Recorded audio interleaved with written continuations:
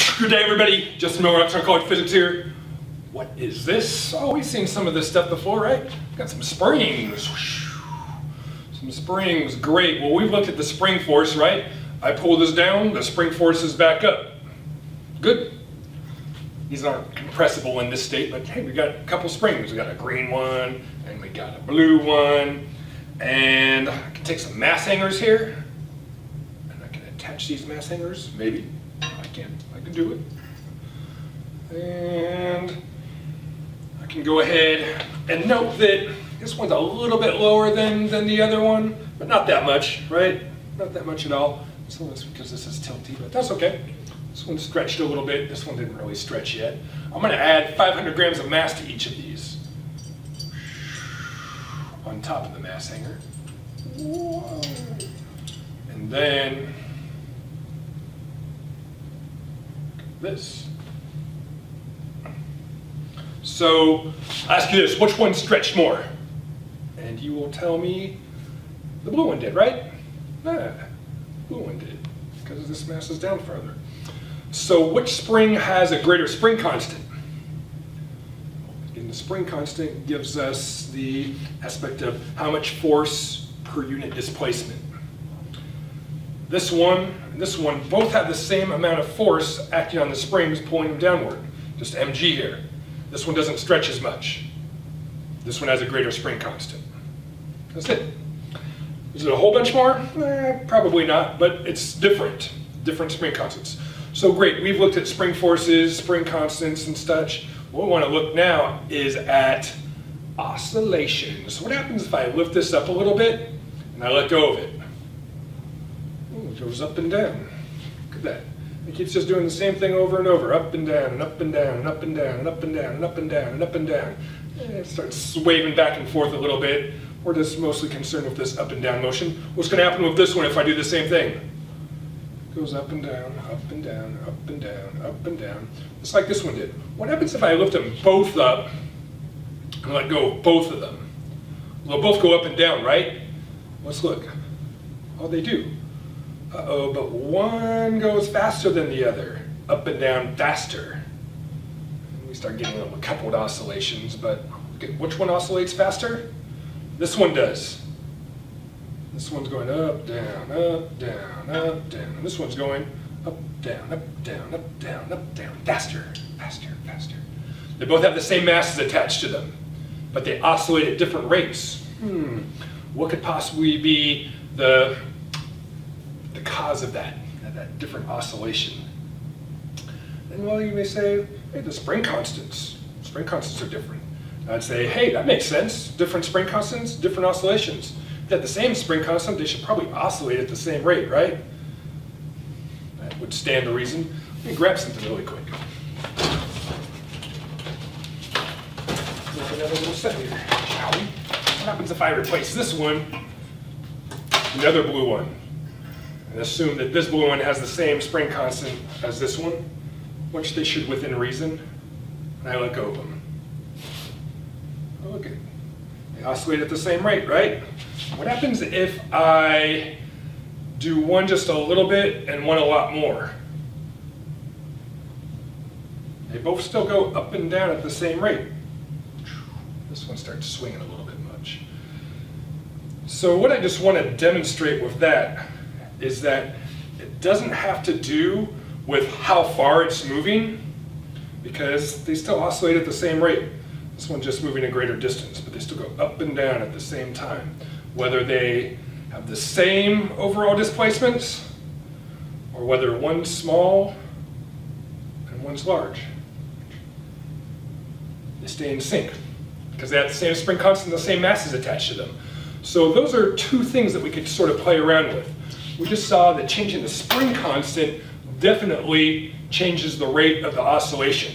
The greater the spring constant, it seems, the faster it oscillates for a given amount of mass attached to the spring. What happens if I start increasing the mass attached to the spring? Can I make this one go slower than this one? Well, let's do this. I'm going to go ahead and take 200 grams of mass here. Add it on. And the spring elongates a little bit more, stretches a little bit more because there's more force. Now we have different masses. but different spring constants too. What happens? This one's still going a little faster. Let me add on a little bit more.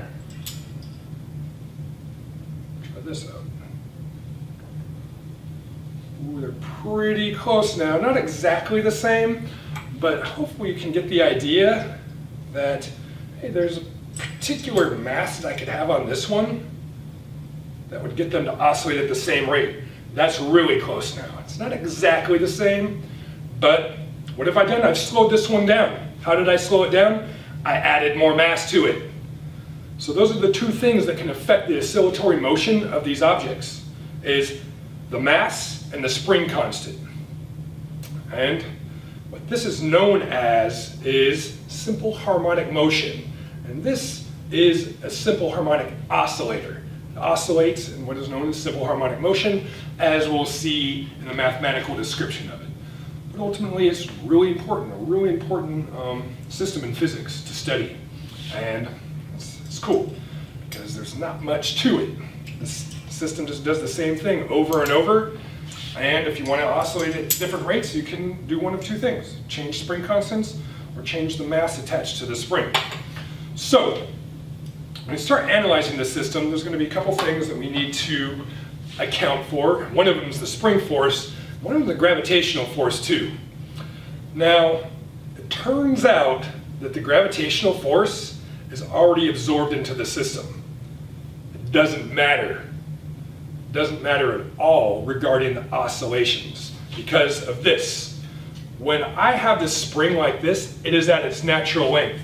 When I stick this mass onto it and let it come down, I can consider this a new equilibrium position for the spring.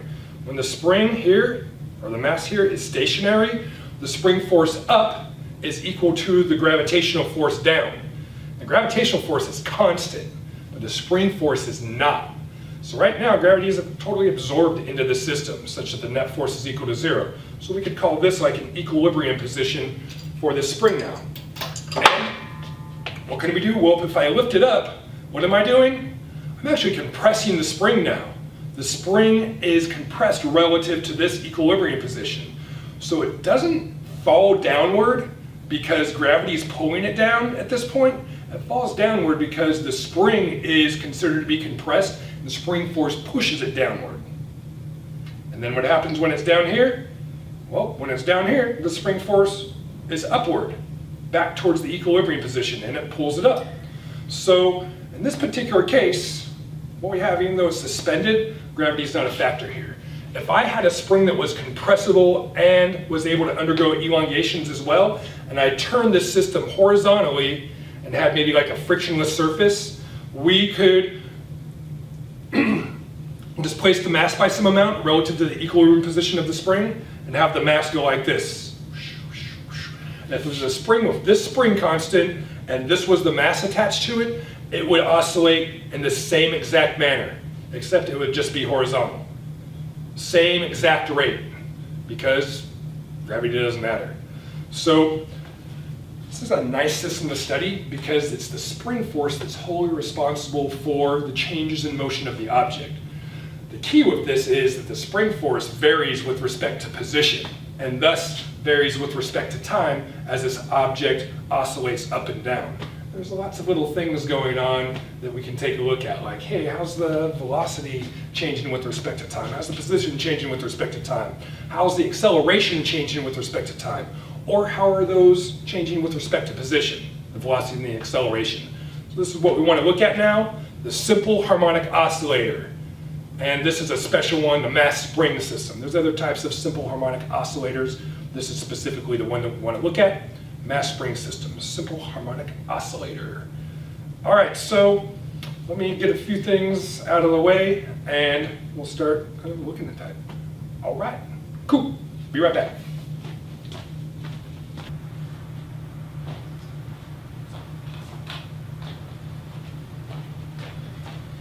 All right, so here we go with some simple harmonic oscillations. So, I want to start off with getting some expressions for it, right? So, mass spring.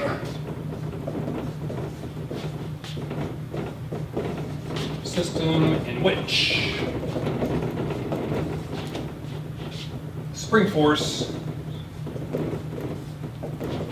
is the only force producing changes in motion.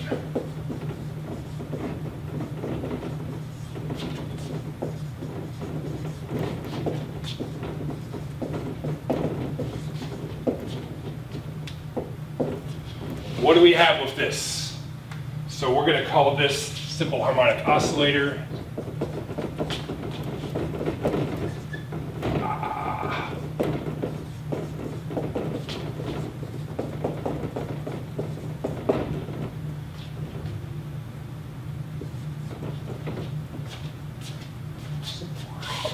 Oscillator. So the spring force is the only thing responsible for changes in motion regarding the object. What do we have?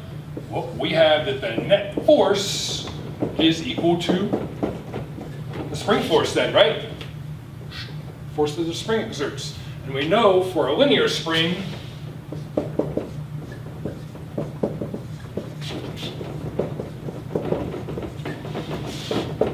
F sub s hat is equal to negative k x hat. X hat is the position relative to the equilibrium position. K is the spring constant, and this has to do with the directionality regarding the displacement and the spring force directionally. So again, the spring force is always back towards equilibrium. That's what that minus sign ultimately gives us. So this is a good place to start off here. What can we do with this? Well, we know that the net force produces the acceleration of the mass as well, right? Net force produces the acceleration of the mass. So what do we have with this? Well, from these two, we've got ourselves that ma hat is equal to negative k x hat, which we can then solve for the acceleration. Giving a hat is equal to negative k x hat divided by m. There's the acceleration as a function of position. There's some nice things that we could look at. Like, hey, what's the acceleration of the object as the mass transits through the equilibrium position of the system?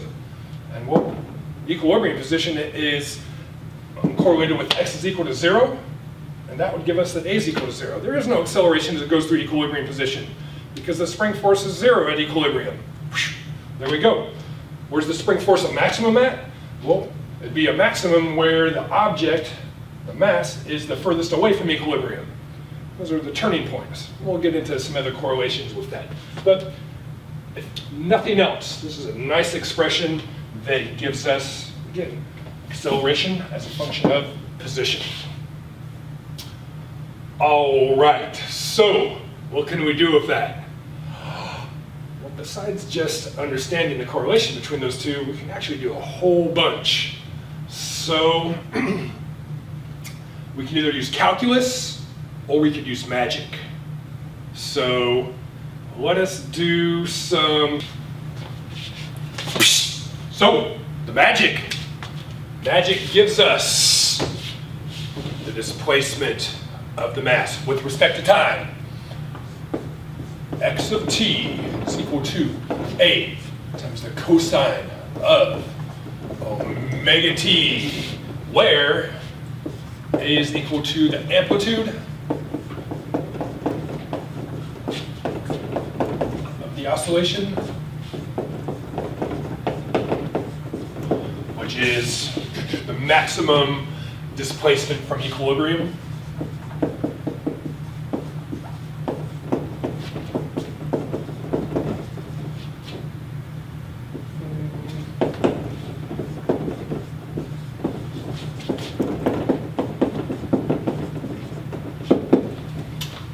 And omega is called angular frequency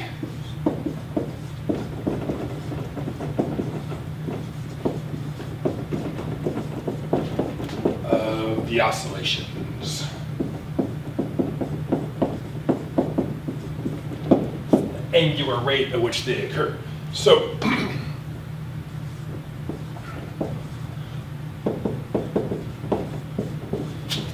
used omega before for angular velocity.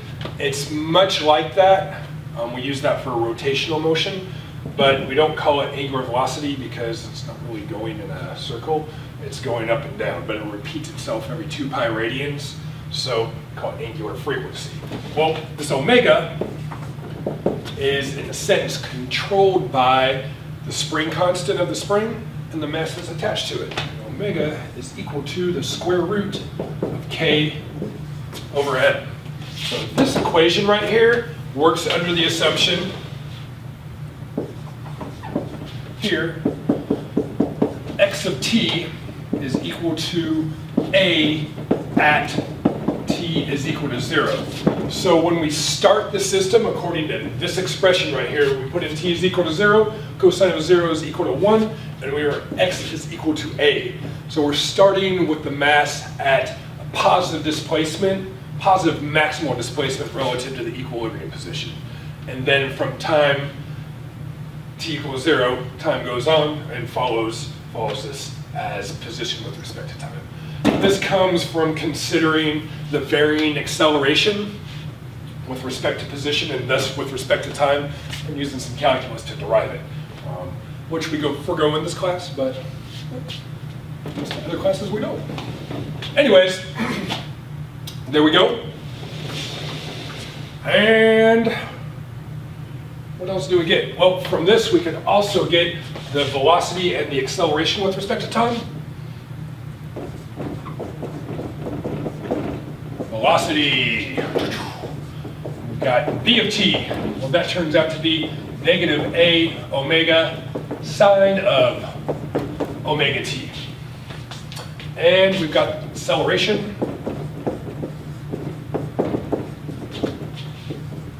A of t is equal to negative a omega squared cosine of omega t.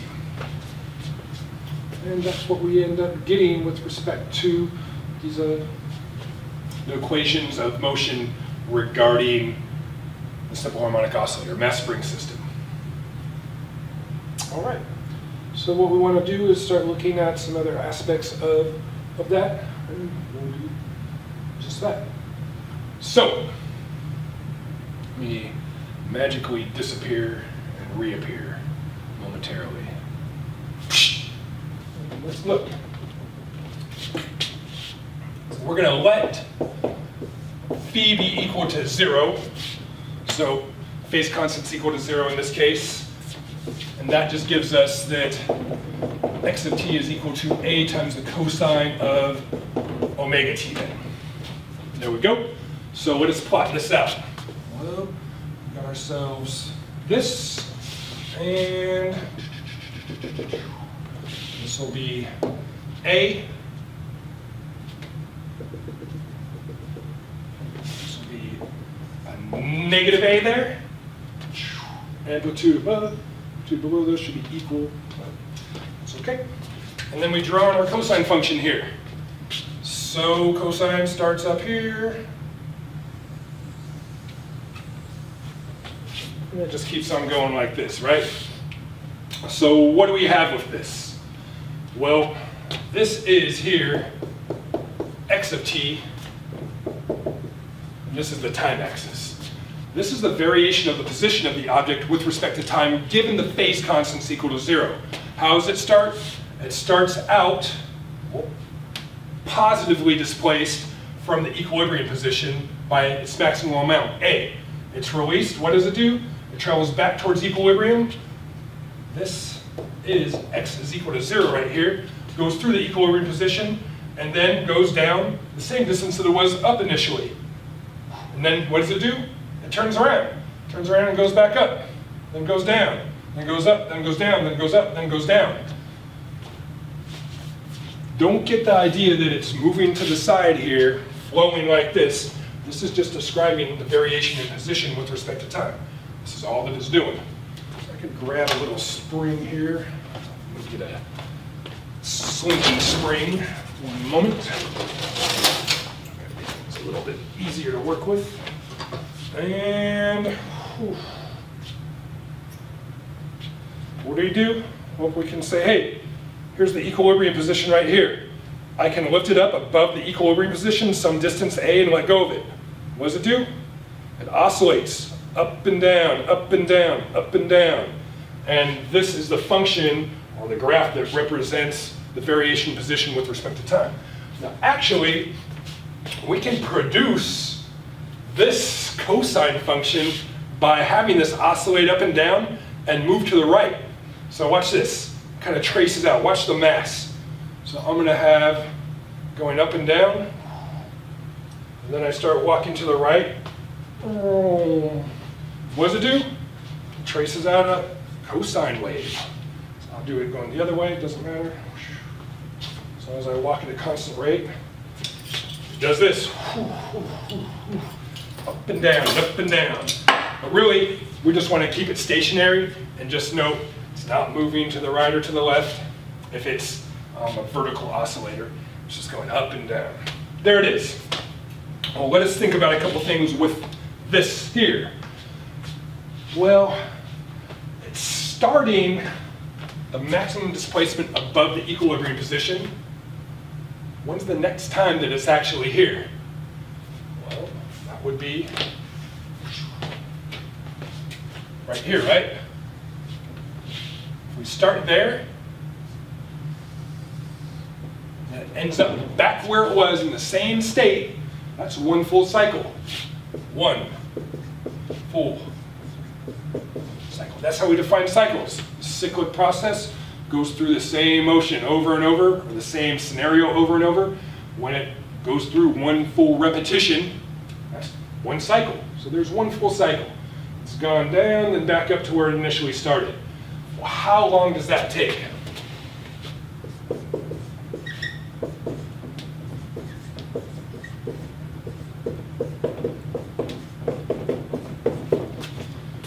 Well,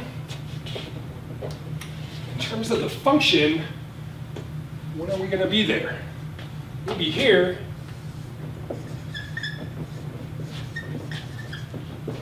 when omega t is equal to 2 pi radians. Because cosine repeats itself every 2 pi radians, right? Start at 0, 2 pi, 4 pi, 6 pi, 8 pi. Every 2 pi that goes by has gone through one cycle, every 2 pi radians. This argument goes in intervals of 2 pi. So when omega t is equal to 2 pi, it will have gone from where it initially was and advanced itself one full repetition. So what does that give us?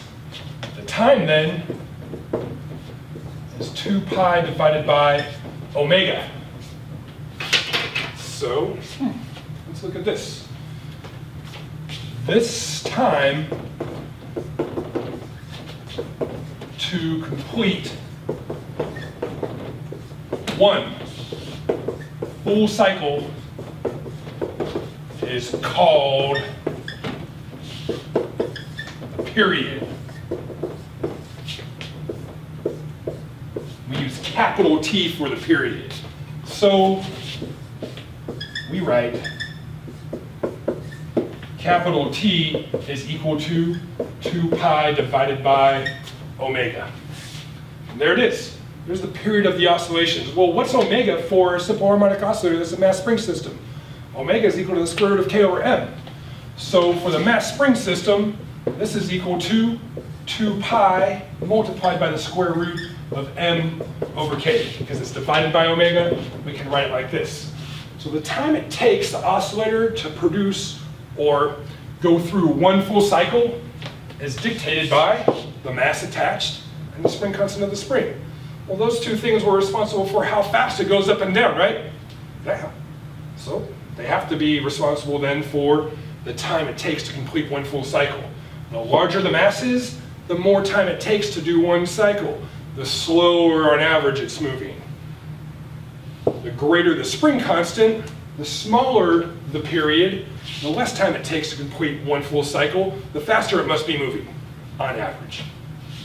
So that's what we've got. So it's related directly to this omega here. And that's why we call omega the angular frequency, because it's related to the period by 2 pi. Pretty cool indeed. So this is important. Notice something about this. You see the amplitude in there anywhere?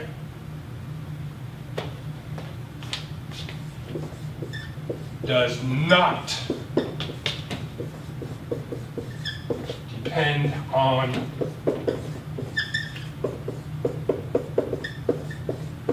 the amplitude. And we showed that it could be a little small oscillation or a large oscillation, and that's hard to do with a small and a large. Anyways, if it's the same mass and the same spring constant for the system, the amplitude of the oscillation doesn't matter. The time it takes to complete one full cycle is wholly dictated by the mass and the spring constant. So whether it's going like this, really, really big distances, or it's going like this, really small distances, for one mass and one spring constant, it's the same. So that's pretty cool. That is indicative of simple harmonic motion. It's one of the key aspects of simple harmonic motion, independence of the period with respect to the amplitude of the oscillations. All right. So there's more of this. We can also define the frequency of the oscillations.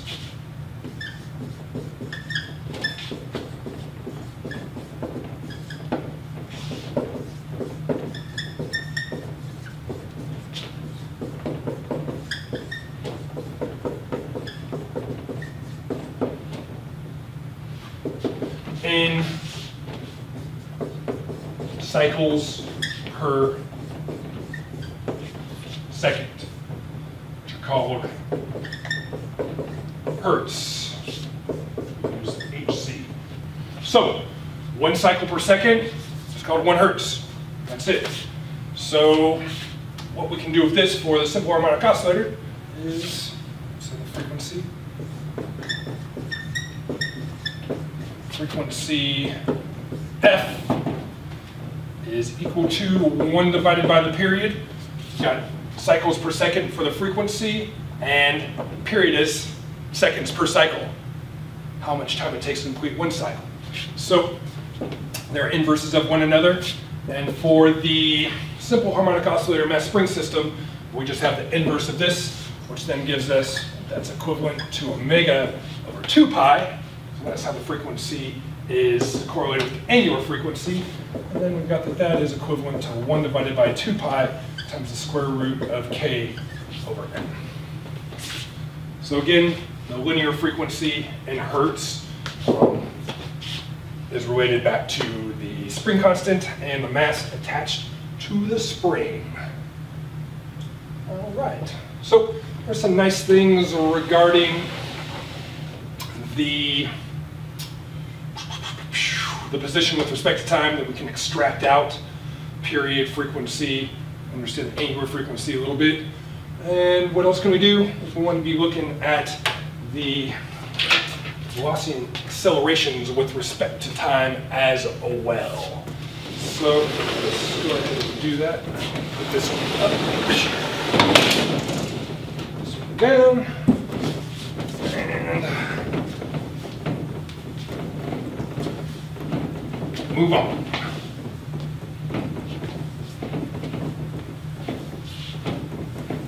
So let us also look at the velocity and the acceleration with respect to time graphically and make some other determinations regarding those particulars. So let me do this. I'm going to redraw out x of t, so we've got time, and then we got x of t. We'll draw another one. It's going to be time, and let's put it right there. This one's going to be v of t.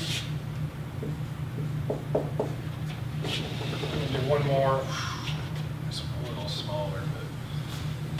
Nonetheless, time, and then this is going to be a of t. So we've got the same time axis for everything. And what we're going to do is plot out these different quantities here. So again, x of t, again, starting with maximum displacement at t is equal to 0. So this would be x is equal to a.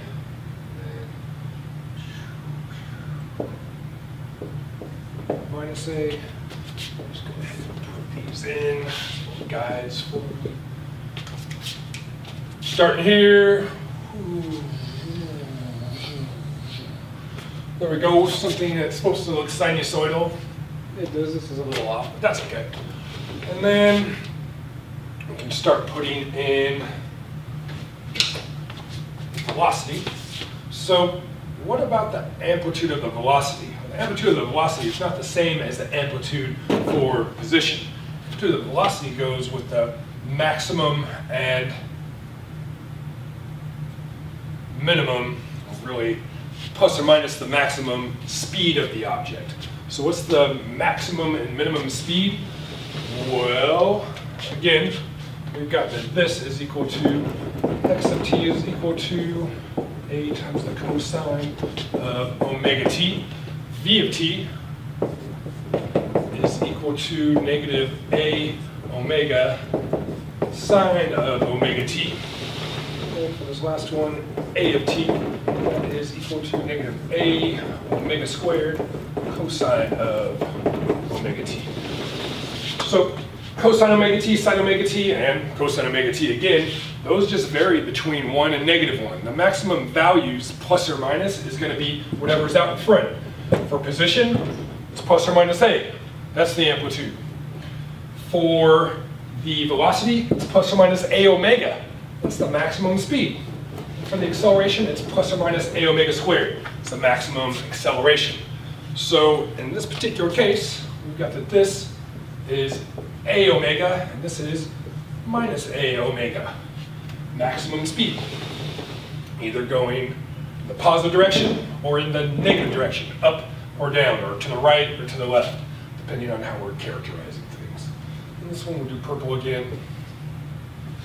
And this is a omega squared, negative a omega squared.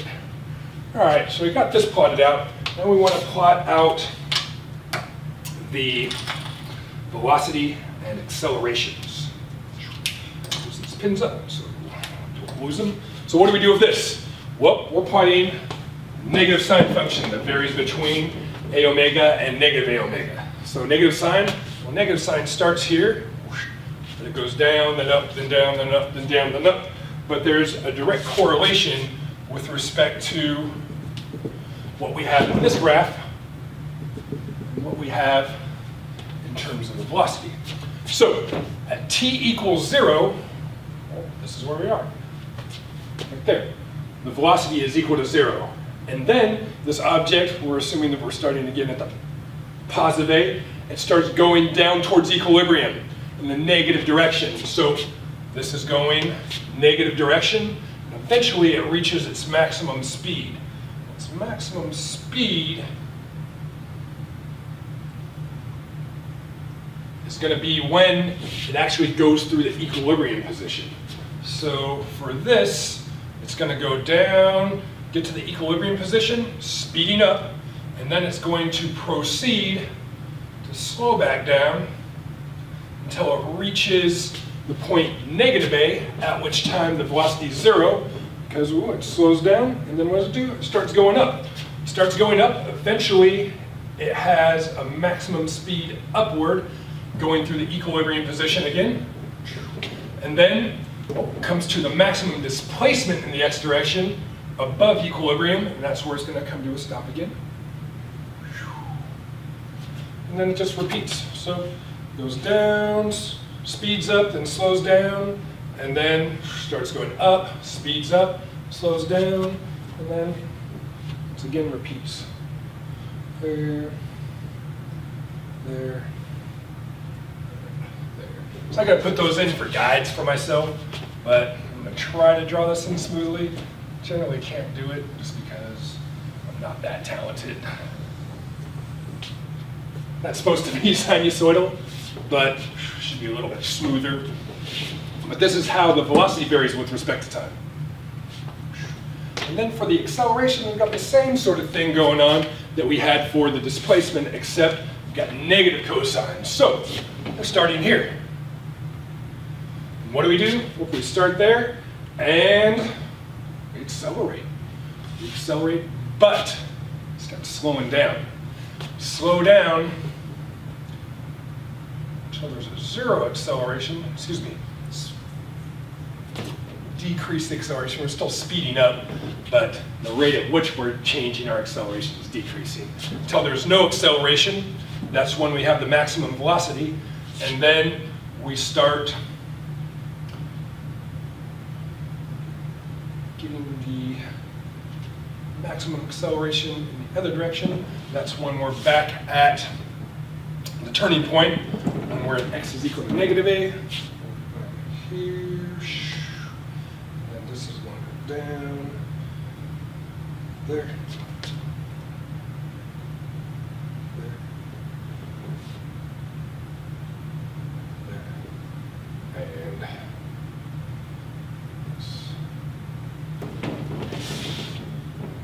this. Something like this. And again, this is supposed to go through these.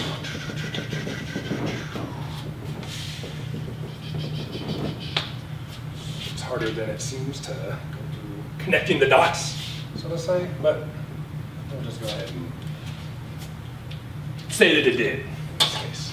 But this is what we have. Again, this is all happening at the same time. So this object starts at its maximum displacement and starts going down towards the equilibrium position, and then continues to go down until it's the maximum displacement in the opposite, on the opposite side of the equilibrium position. Well, this is what it does. The velocity starts at 0, and then the velocity gets larger and larger, but negative because it's going down. So anytime the velocity is below this axis right here, that's saying that the object is moving downward, moving down. So it's moving down, it's speeding up as it moves down. Right here it passes through the equilibrium position, equilibrium, equilibrium, and then it's still moving down, but it starts to slow down. Now it's slowing down until its velocity is 0. So that's when it's gone through equilibrium, and then it's coming back down to a stop, so it can turn around and do the same thing over again. And that's seen in the acceleration. The acceleration's negative, it's increasing its speed downward until it passes through the equilibrium position. Then the direction of the acceleration changes to positive, slowing the object down. Object's still moving downward, acceleration's in the opposite direction, object's coming to a stop. Object stops, and then starts going up. When it's going up, it is increasing its speed. It has a positive acceleration, moving in a positive direction, increasing its speed until it goes through again the equilibrium position, at which time it has its maximum speed, at which time the acceleration is at 0, no acceleration as it goes through the equilibrium position, and then it just keeps on going with this. So maybe it's a little confusing to look at all these graphs. There's 3 different things looking at the same time. But this is how the motion ultimately goes. So what we want to do with this is kind of draw it out so we can see sort of a step-by-step manner of this, at least for one complete cycle. It's a little bit easier to see when it's not just 3 graphs, so this is what I like to do.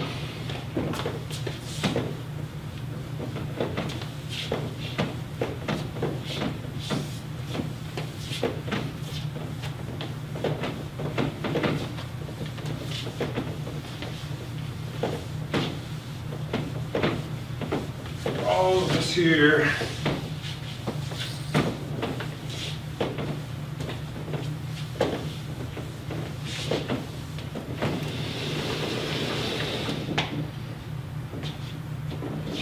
So we could say a couple little things just here. Max displacement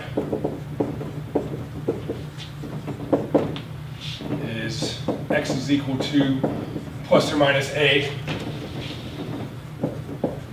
max speed. V is equal to plus or minus a omega, and then max acceleration, let's put a V max here, X max, A max is equal to plus or minus a omega squared. This occurs at x is equal to 0. This occurs at x is equal to plus or minus a.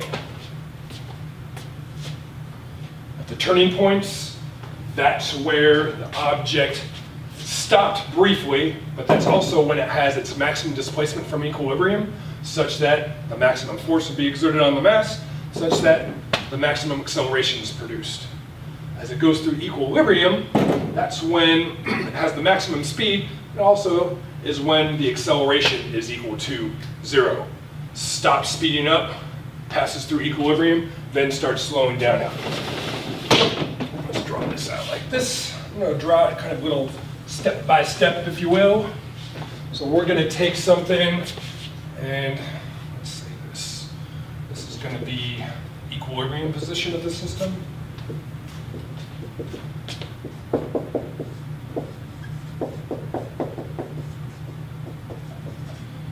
Equilibrium, a little squiggly in there, but it's okay. And then we're going to do mass, mass,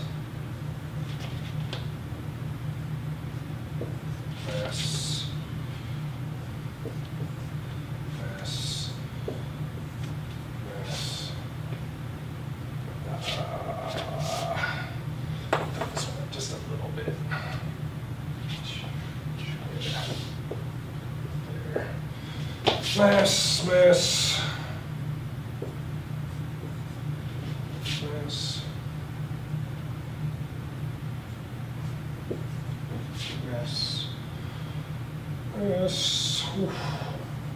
and then mass. All right, so what do we got going on? Let's call this x is equal to a, which would also be this, translates over, x is equal to a, which means that this would be x is equal to minus a. So the object starts here, it's going to go down, then back up. And again, this is kind of looking at this step by step. So we can attach our spring.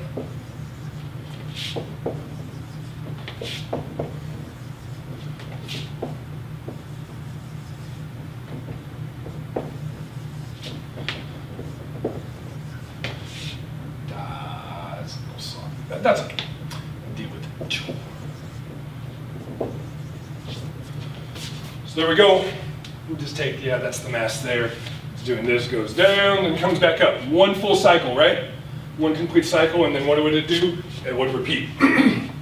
Well, here we have, it's at the maximum displacement from equilibrium. Great. We also have here that V is equal to 0. Stop there, and we have A is equal to negative A omega squared. Negative means A hat is downward, and it's a maximum value. Well, what happens then? Well, it starts going down, right? So now we have that V is downward, V hat is downward. V somewhere in between its maximum value and 0. It's not at its maximum yet, but it's increasing its speed. A is still downward, so the object is speeding up. The acceleration and the velocity are in the same direction. The acceleration here is less than it is here, but it's still accelerating the object until we get right here. V hat is downward. V is equal to negative A omega, maximum value, and A hat is equal to 0. no more acceleration because it's at the equilibrium position. The force on it would be equal to 0 there, and there we go. It ceases to accelerate. But then it transits through the equilibrium position. Well, what happens then? Well, now what? Now we've got this. The object's still going to be moving down. V hat's downward. It's not going to be this much anymore, though. That's the maximum value downward. It's going to be somewhere in between that and 0. It's slowing down now. When it goes to the equilibrium position, the direction of the force changes to be back towards equilibrium, upward, which means the acceleration is upward now. So now it's decreasing its speed, slowing down. Where here it was speeding up. And then what? It reaches the equilibrium position, it reaches x is equal to -a at the maximum displacement. What do we have? Well, we have that v is equal to 0. It briefly stops. It's a turning point in its motion. Stops going down, is going to start going up. And we also have a hat is equal to, now positive a omega squared, which is a max, and it's upward. And what? Well, the acceleration continues to be upward, and it starts accelerating it, speeding it up towards the equilibrium position again. So now we have that v hat is upward, a hat is upward, and it's speeding up. And then it gets back to the equilibrium position. And what happened in here? We have v is equal to a max upward, and a hat is equal to 0. No hats on that. It stops accelerating once it gets to the equilibrium position, and then after it gets to the equilibrium position, the direction of the acceleration changes. So now we've got v hat, it's still going up now, but now a hat is downward, so it's slowing, and then eventually it gets back to the position from which it started, or from which we started here. And what do we have here? We have that v is equal to 0, and a is equal to a omega squared, negative a omega squared, which is x. And then it would repeat. Go back here. Starts going down, comes back up, gets here. Starts going down, comes back up. That's what we've got going on.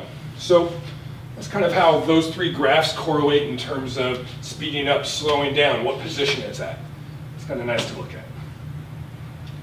All right, so there's one other nice thing that we want to get out of this and ask you this.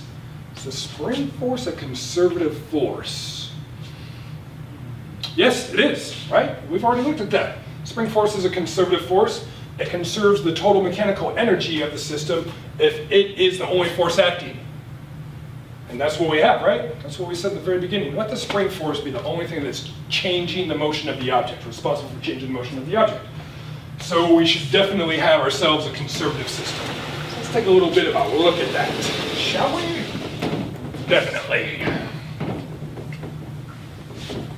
All right.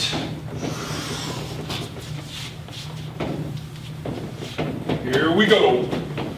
Nod your head up and down like a simple harmonic oscillator. And say, I know what's coming. We should have conservation, total mechanical energy,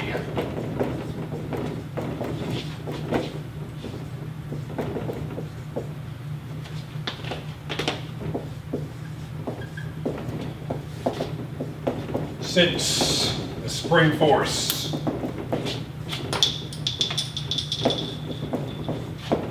is a conservative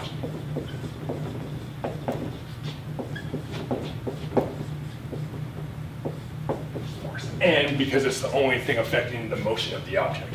So, total energy, total mechanical energy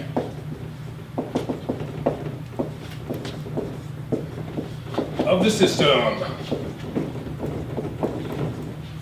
is, do this. I'm going to put E total is going to be equal to, it's going to be equal to the kinetic energy plus potential energy, right? Well, the mass has the kinetic energy and the spring has the potential energy. And that's something worth noting here.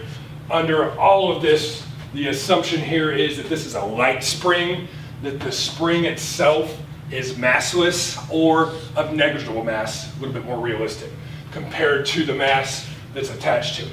If that's not the case, it becomes a little bit more complicated, because then you've got to take into account the actual motion of the spring, and it's moving in different ways at different locations, having its own kinetic energy that you embed within this.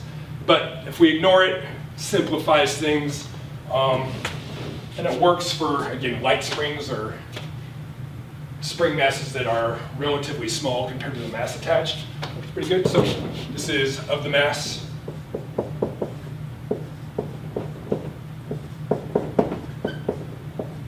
the mass attached, and this is of the spring. So what can we do with this? Well, this is what we can do. We know that the kinetic energy is going to be equal to 1/2 mv squared. That's kinetic energy, right? Good. We know the potential energy is equal to 1/2 kx squared. Okay, great. Well, we say that the total energy should be constant. No changes because it's conservative.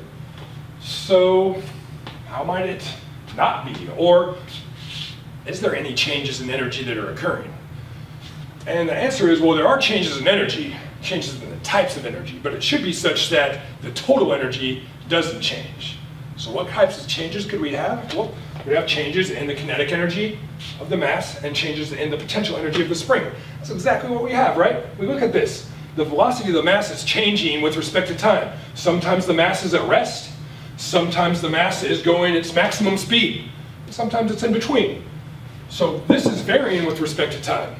Well, this is also varying with respect to time. Sometimes the mass is furthest away from equilibrium, at which time the most energy is stored. Springs stretch or compress by the greatest amount. Sometimes it's in equilibrium. It's at the equilibrium position, at which time it stores no energy. And sometimes it's in between. So both of these quantities here are continuously fluctuating. How do we represent that?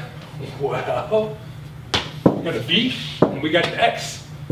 There's a function that describes the velocity with respect to time, and there's a function that describes the position with respect to time relative to the equilibrium position. We've already got those. So this expands out. We have E total can be written as 1/2 multiplied by the mass multiplied by v squared. Well, v is equal to negative a omega sine of omega t. 1/2 mv squared. And then we got plus 1/2 times k times x squared. Well, x is equal to a times the cosine of omega t. Quantity squared. So there's the total energy of the system at any given time t. But we just said that that should be a constant, right? Well, we see that we've got terms that are varying with respect to time. How are those going to add together to be a constant? Let's see. Let's go ahead and do those squares there and sort of group this all together. So we'll do this. E total is equal to, the negative sign is going to go away because we're squaring this whole term. We'll get an a squared omega squared sine squared of omega t. So let's write this. 1/2 m a squared omega squared sine squared of omega t. Good.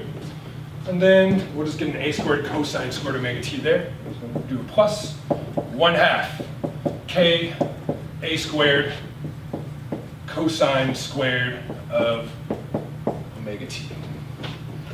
we go. All right, what can we do with this?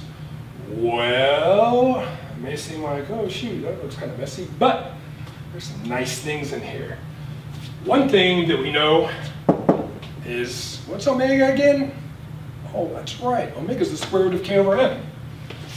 So, omega being the square root of k over m says, once again, that omega squared is just k over m. What happens if we put k over m right there for omega squared?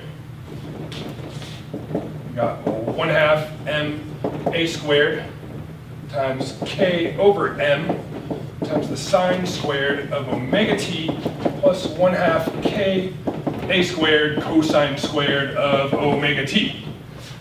M cancels out with that m right there. And we are left with this. The total is equal to 1/2 m a squared k, 1/2 m a squared k times the sine squared of omega t plus 1/2 k. I said that the m goes away, and then I still do it in there. This m is not there. M cancels out. 1/2 a squared k sine squared omega t, 1/2 k a squared cosine squared of omega t. Well, 1/2 a squared k is the same thing as 1/2 ka squared. Agreed? Yeah. So what can we do with that? We can factor that term out. We can write this. E total is equal to 1/2 k a squared multiplied by, what's left? Sine squared omega t plus cosine squared omega t. Sine squared omega t plus cosine squared omega t. What is this equal to? Anybody remember any trig IDs for sine squared plus cosine squared of the same argument? Me too. That's a good one. It's equal to 1. Equals 1 for all time t. It doesn't matter what time. It's the same argument here. Get the value weighted the same, that's always equal to 1. Thus we have this. The total mechanical energy of the system is then equal to 1/2 k a squared. Whew, is that a constant? Yeah, that's a constant. A is the amplitude, K is the spring constant.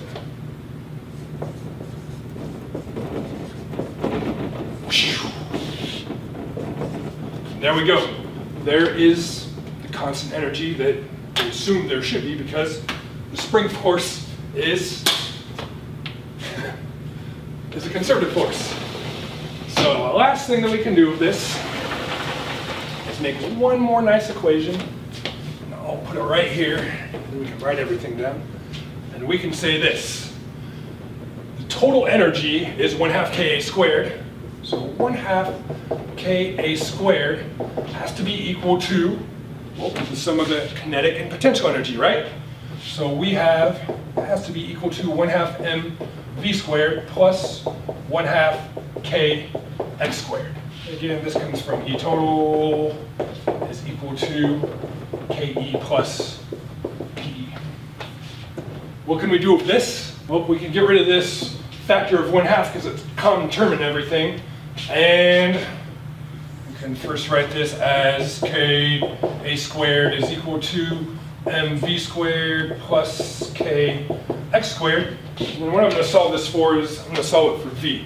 So I'll just take this over on this side, flip it around, then divide by M. And we can write ourselves that V squared is equal to K A squared minus K X squared divided by M.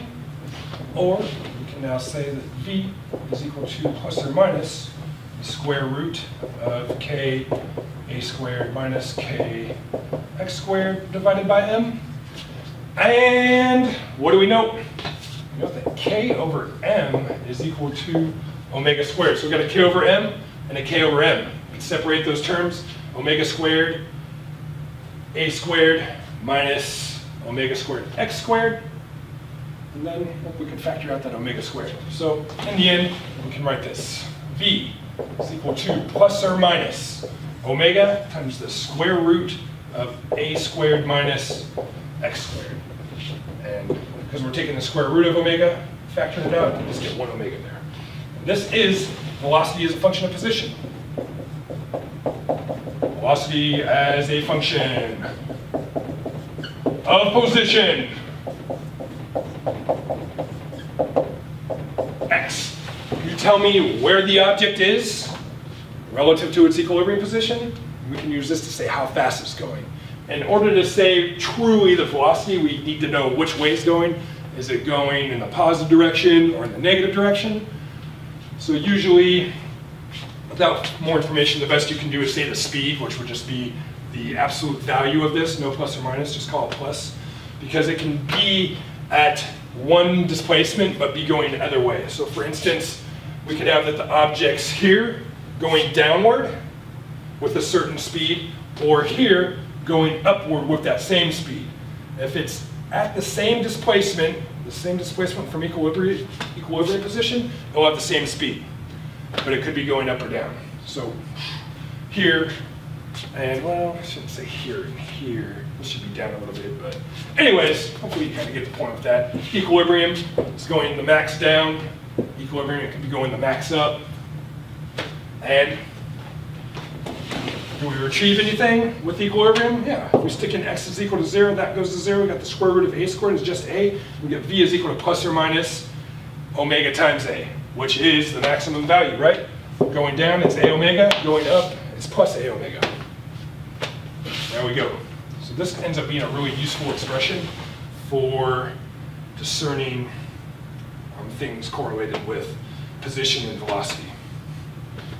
So let me do one more thing, just write all these equations down in one spot because there's a lot of stuff that goes with this simple harmonic oscillator.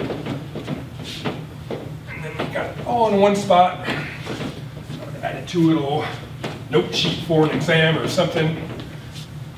But let's just write it down. All right. So,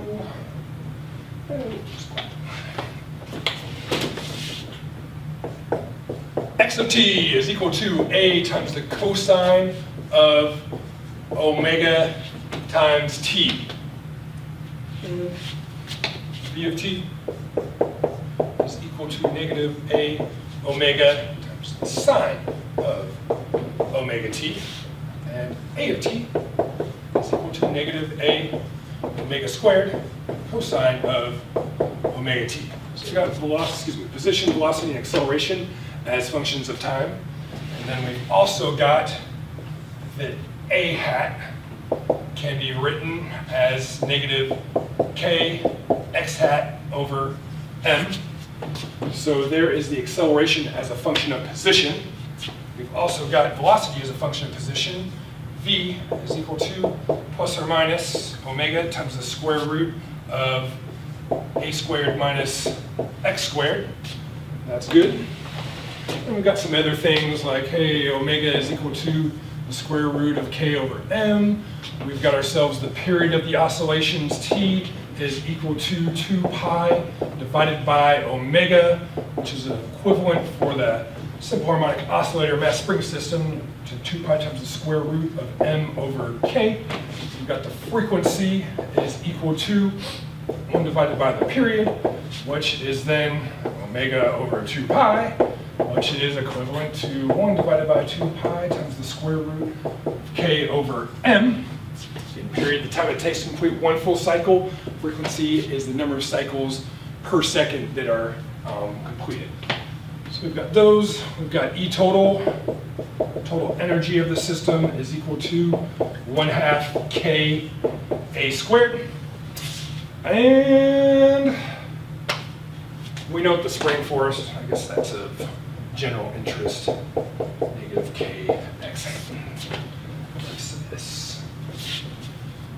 So those are the main pieces of, these are the expressions that we utilize for this.